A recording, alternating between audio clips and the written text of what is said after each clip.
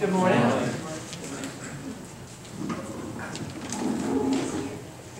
want to ask a question.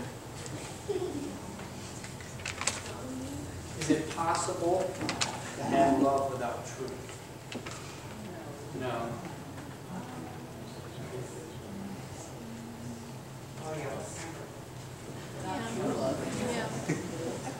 If I would ask my wife, I would think what would be the most important thing that she would want in a man. I would think, you don't know this, we haven't asked her, that it would be honesty. Am I right now? All right, hit the nail on the head. Honesty, brothers and sisters, is not the best policy. It's the only policy. There's some that want to take the law and separate it somehow from love. What I'd like to show today is that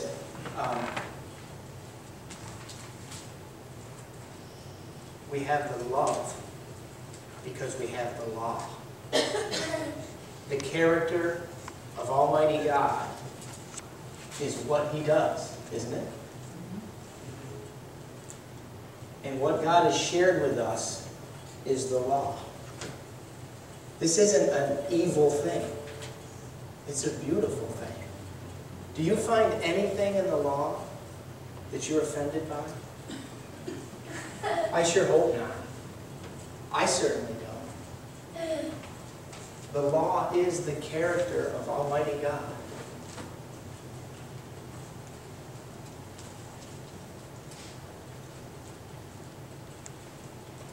Can two walk together lest they be agreed? Is that possible? Won't it eventually someplace they divide and separate? How do we come together? Do we just say that we just love everybody? We just love one another? That's all wonderful, and it sounds good. But we want to unmask Satan. Okay?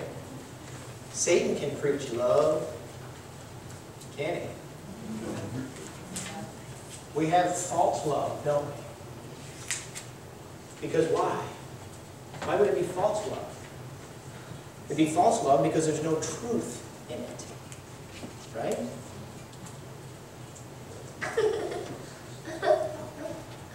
We're in Isaiah. This is a hard scripture. Isaiah 8:20. Isaiah 8:20. Good Adventists probably know this scripture by heart. To the law and to the testimony, if they speak not according to this word, it is because there is no light in them. Brothers and sisters, this is not my words. I didn't pen these. This is the gospel. This is the Lord's words. It's His writing. Let's turn to 2 Peter. Way back in the book.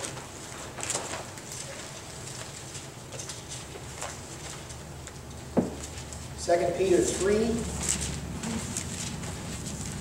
beginning in verse 11. Just say amen when we get there.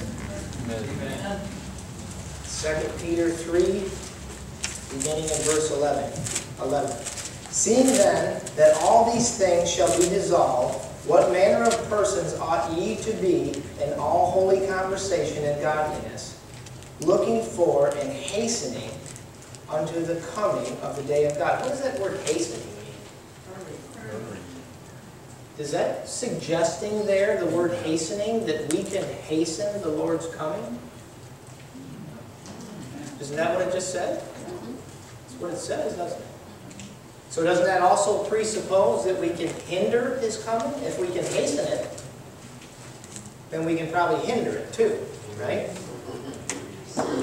We don't like the word hinder as much as we do hasten. But you can certainly presuppose that. Wherein the heavens begin on fire shall be dissolved, and the elements shall melt with fervent heat.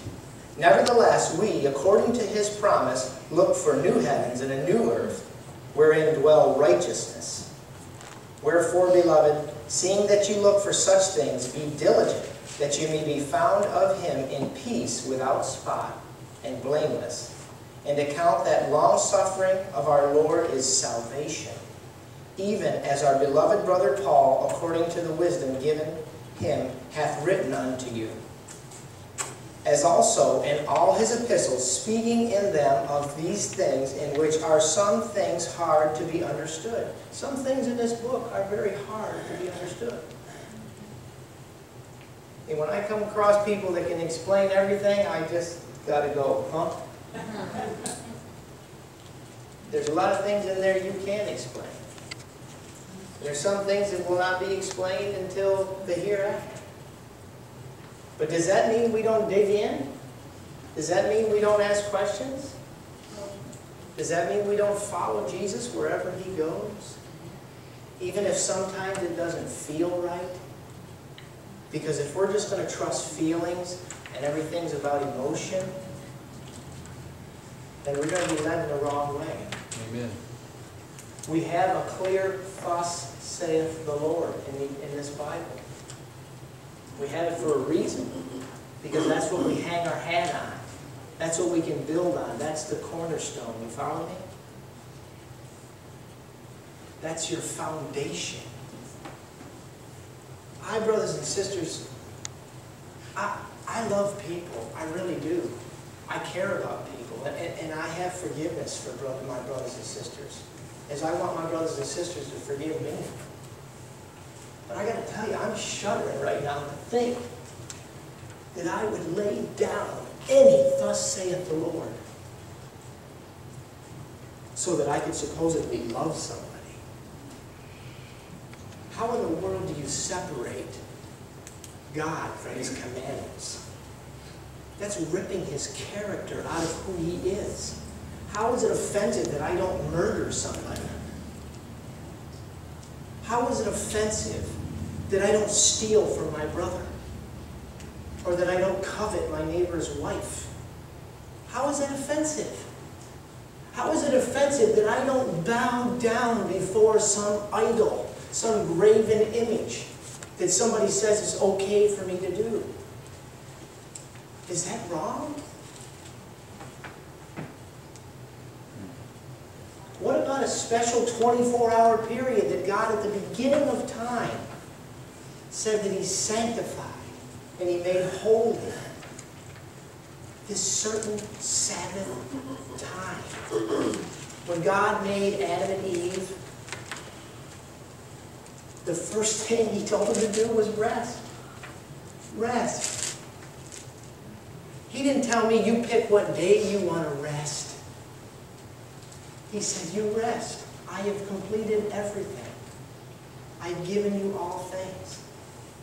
All I'm to do is to keep and cherish and love. What?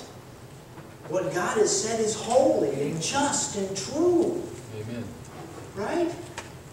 If we don't have "thus saith the Lord," if we don't have these things, what do we have? Look, you've got to pull the mask off Satan. He is so cunning. He can make it sound so wonderful. He can make it so beautiful. Well, Proverbs talks about the woman that's got the sweet words and brings you down the road that leads right to H-E double toothpick, right? Is that love? But it sure feels good though, doesn't it? I don't see anything divisive about the commandments of Almighty God.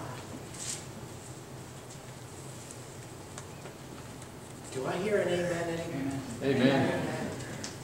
Praise the Lord, because the whole world, as this gentleman has said, is coming together. It's happening before our eyes.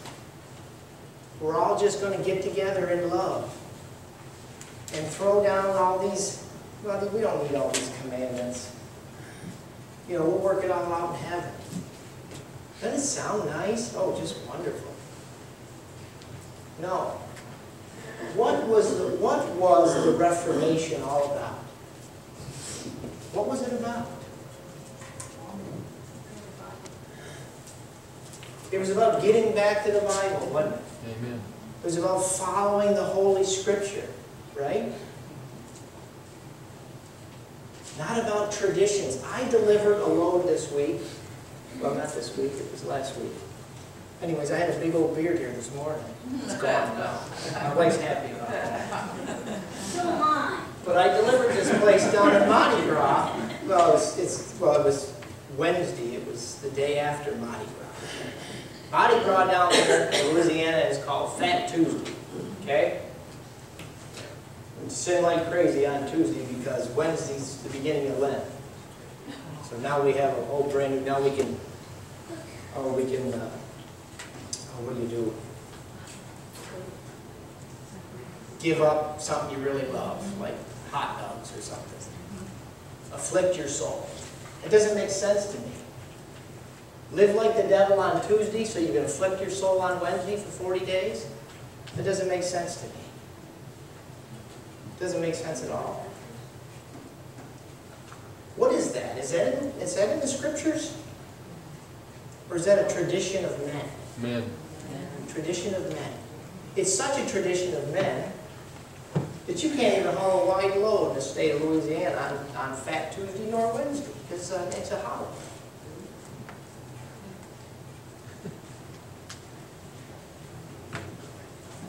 I don't want to follow traditions.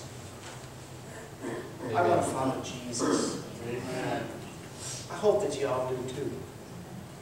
And your amen tells me that you do. On verse 17, ye therefore, beloved, seeing you know these things before, beware lest ye also, being led away with the error of the wicked, fall from your own steadfastness, but grow in grace and in the knowledge of our Lord and Savior Jesus Christ. To him be glory both now and forever. Amen. Amen. Let's turn back into Isaiah. You guys already got the Bible warmed up over there. Isaiah 28.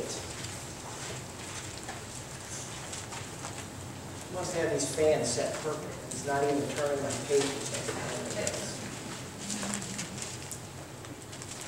Isaiah 28. Anybody know what verse I'm going to read from? 28? Take a guess? Huh? 10. Somebody said it. 10. For precept upon precept, line upon line, here a little, there a little. What is that telling us? What's it telling us? Word, chapter by chapter, word by word. So that we're just to understand the Bible in that way, aren't we? To go from chapter to chapter, verse to verse. To understand the Bible, you can't just pick something out. Isn't that what it's saying? Amen. Let's just pick something out. Let's turn to Psalm 82. Let's go to Psalm 82.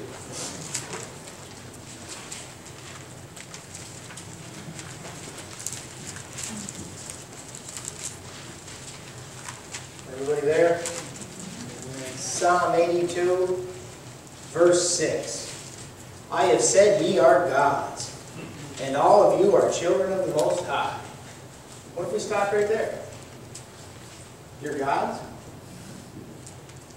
That's what it said, right? Yeah, little G though. Yeah. Oh yeah. But still, gods? But what's the next verse say? But you shall die like men and fall like one of the princes. We don't take Scripture and just pull out little pieces like that and build a theology upon it. We have to go line upon line, precept upon precept. We have to understand our Bible by using the whole Bible and allowing the Bible to interpret itself. Amen? Amen. I don't find anything offensive here. Isaiah 42.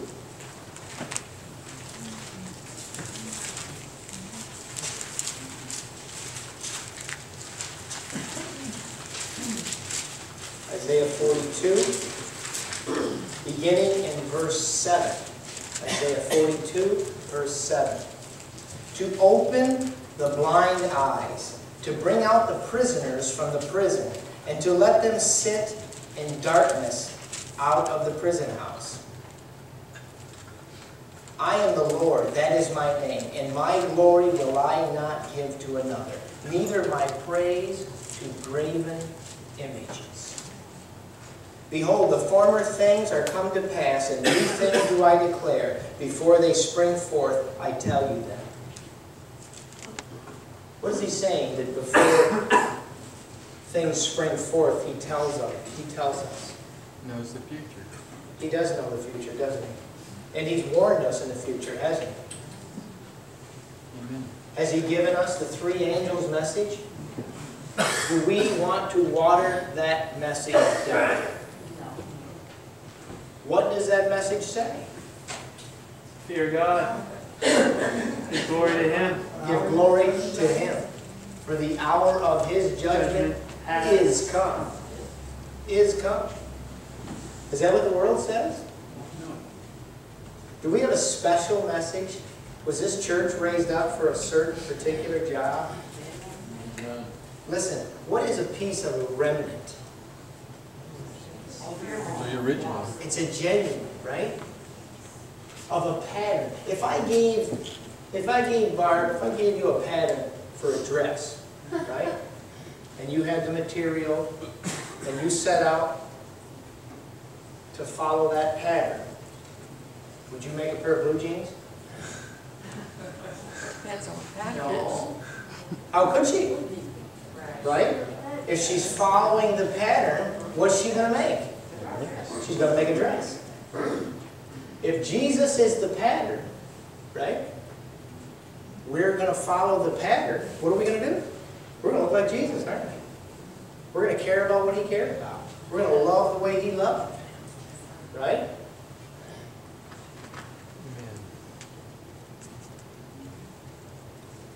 Why do they blindly get in the boat?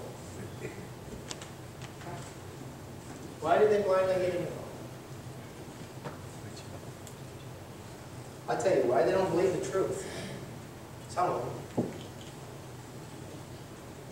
Some of them don't know any better. But when the Lord God calls, they will come. And they're going to come someplace that has the truth. I've said this a few times. I really want to get this to help people understand this. What really matters is the Scripture, that you know the Scripture, because that comes from Jesus. Okay? I'm not talking about having the Scripture. Okay? I'm talking about having the Scripture. Amen. You know the people that are going to suffer most in these concentration camps are going to be the affluent. The ones that had it real easy in life. They had everything handed to them. You know, servants and the whole deal. But you know who they're going to be looking to? They're going to be looking to the wayward little people like you and me that are full of Scripture. Because you know what's going to matter when nothing else matters? The people who know Jesus. And the people that have that precious, beautiful Scripture buried in their hearts. They are going to shine in that wherever place that they're at. And everybody's going to want to have what they have. That isn't something we throw away just to say we love each other. I'm all for loving each other. But there has to be what Jesus cares about. I need to care about. You need to care about. Let's turn to Luke.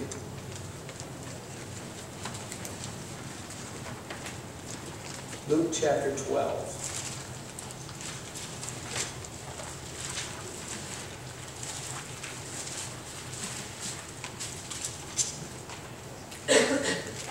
Starting in verse 49. These are Jesus' words. I think are these written in red in your Bible? Yeah. Okay, because I want you to understand that these aren't my words. These are Jesus' words. I am come to send fire on the earth, And what will I, if it be already kindled?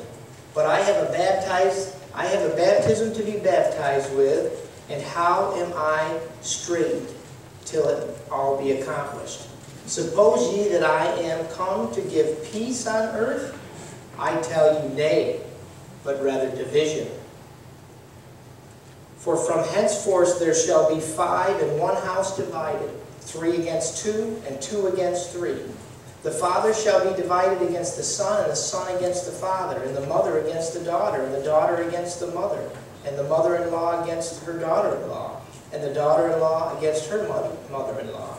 And he said also to the people, when you see a cloud rise out of the west, straightway ye say, there cometh a shower, and it is so. And when you see the south wind blow, you say, there will be heat, and it cometh to pass. Ye hypocrites, ye can discern the face of the sky and of the earth, but how is it that you do not discern this time? Yea, and why even of yourselves judge ye not what is right? What is Jesus saying here? Why do ye judge not of yourselves what is right? I love my brothers and sisters, and I'm talking about my family. Okay? Not my church family, my personal family.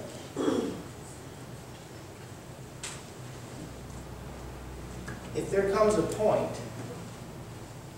where I have to come against Jesus and against thus saith the Lord, then I am going to drop them like a hot potato, and I am going to choose Jesus Christ every single time. They can come with me, and I'll still love them, even if they don't, but I won't go that way without Jesus.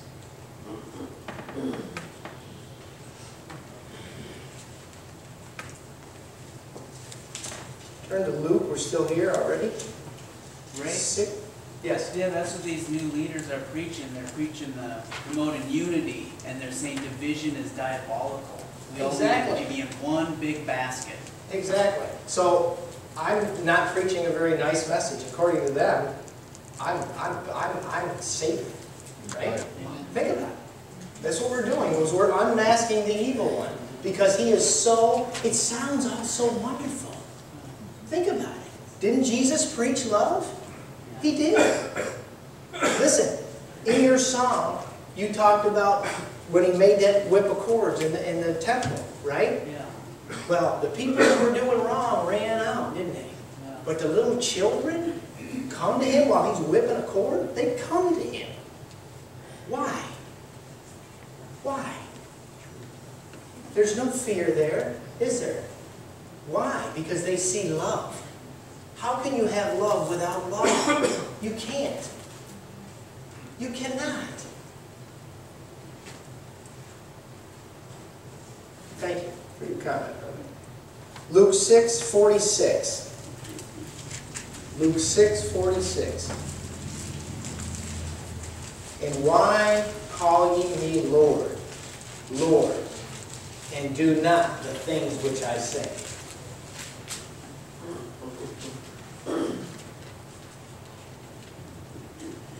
Can you hear your mother or your father talking to you that way? Can you? I can.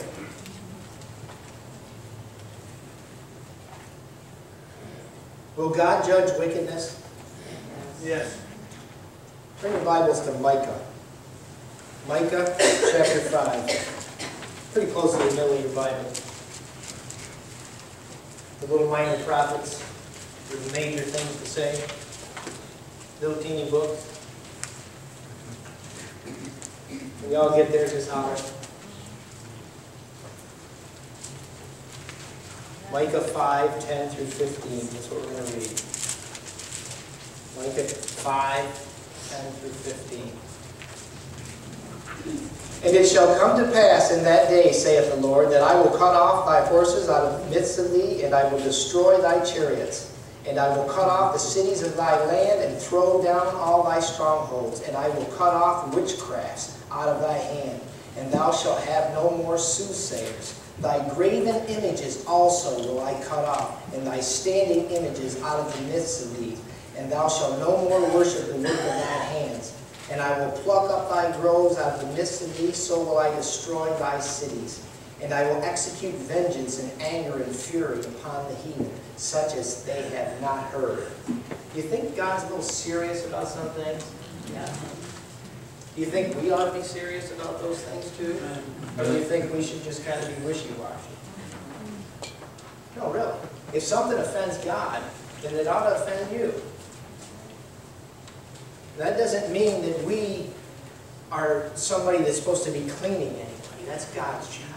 All we do is carry the fish to the master fisherman and let him clean the fish. I can't even clean myself, let alone clean any of you. I need to get clean. But that doesn't mean I throw out, thus saith the Lord. Never. Never would I do that. I tell you, brothers and sisters, the reason I'm in the Seventh-day Adventist Church is because of thus saith the Lord. I don't know.